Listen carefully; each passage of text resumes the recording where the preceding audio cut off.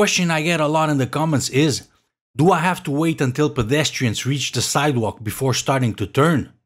Well, that depends on a few things, and those are mainly whether you're turning left or right, if they're coming towards you or going away from you, how fast are they coming or going, and how close to you they are. If they're coming towards you and they're relatively close, wait until they reach the sidewalk before you start turning. And what exactly is relatively close? Well, that will depend on the situation, and it's what we'll see throughout this video. If the light has a countdown, in most cases, that'll determine if you have enough time to enter the intersection.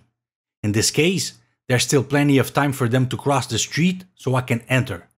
If you see that you don't have enough time, then stop at the stop line and wait for the next green light. If the pedestrian is going away from you, it depends.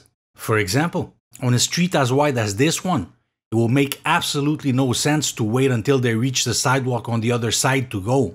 So as soon as I get a normal green light that allows me to turn, I go. If they're going away from you, as soon as they're, let's say, 1.5 to 2 lanes away, you can go.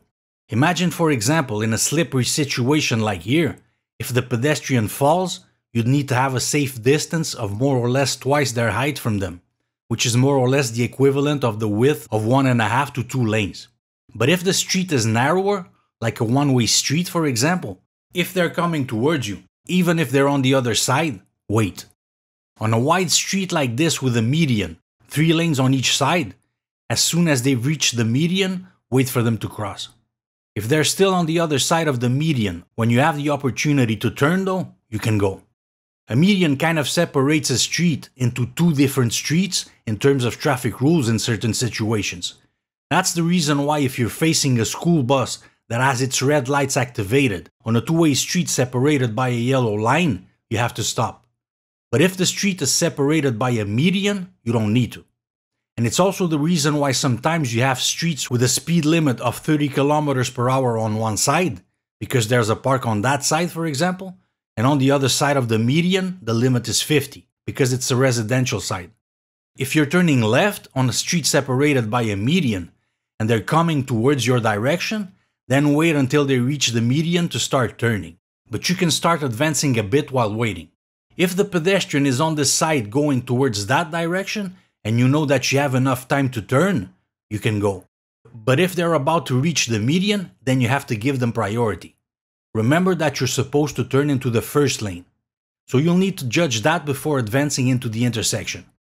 And also remember that when turning left at a green light, if there's already a vehicle in the intersection, wait at the stop line until the vehicle clears the intersection before entering it. If you're turning left on a narrower street, like a one-way street, and they're coming towards you, and there are cars parked in the left lane of the street you're turning into, as soon as the pedestrians reach the parked vehicles, you can start turning, because since there are cars parked there, you won't use that space, you'll turn into the second lane.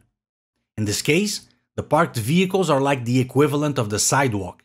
If there are no vehicles parked there, however, then wait until they reach the sidewalk, since you have to turn into the first lane.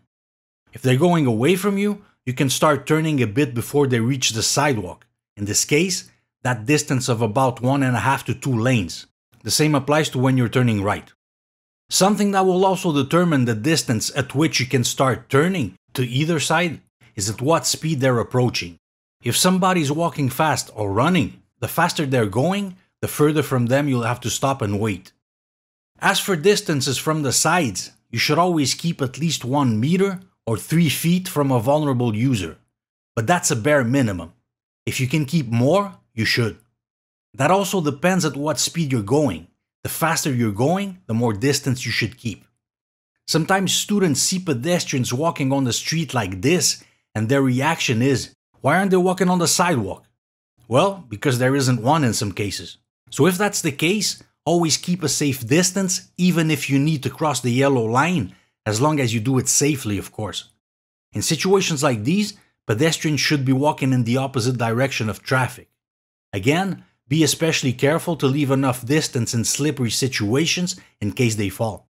And even when there is a sidewalk, sometimes people won't use it, even if by law they should. So whenever you're not sure if you have enough room to pass a vulnerable user safely, just stay behind them until you have the opportunity to do so. If you're passing next to kids, be extra careful, because they're obviously not as aware of the danger as adults. So here I slow down when passing next to them, keeping an eye on them, and I'm ready to brake if needed. Especially in cases like this one, where the kid is distracted by the dog. If the dog suddenly starts running into the street, the kid might follow. If you're going straight and there's someone crossing the street in front of you, then you should respect the same distance of more or less 1.5 to 2 lanes from them before you go, which in this case, it's when he's almost on the sidewalk. If you're at the exam, don't start moving right away when they're about here, like a lot of people do. That could fail you. If he was going that way, you could start going when he'd be about here in the middle of this lane, because he'd be going away from you. So basically, if the pedestrians are coming towards us, we always leave a little more distance than when they are going away from us. And something I do, and I recommend you do too, is to keep a bit more distance when approaching some pedestrians, especially kids, like here. It's more reassuring for the pedestrians. But remember that in a case like this one, you still need to come to a complete stop at the stop line. Now this will seem like an obvious one, but sometimes students don't react at all when pedestrians or any other vulnerable users are not respecting priorities. Their reaction often is, "Yeah, but I have priority." Yeah, but that doesn't matter. If you're in one of those situations, don't forget that you're in a vehicle that weighs about 3,000 pounds or more, so a vulnerable user has absolutely no chance against you. So forget about priorities in situations like these, just do whatever is safest for both of you. And at the exam, situations like these do happen. And people sometimes fail for not reacting at all or not reacting quickly enough. If you don't react to a dangerous situation, it doesn't matter whether it's your priority or not, you'll most probably fail. Bottom line, always use your judgment and keep a safe distance from other road users, especially vulnerable ones, whether you have priority or not. Next video, how to deal with emergency vehicles. So stay tuned and see you soon.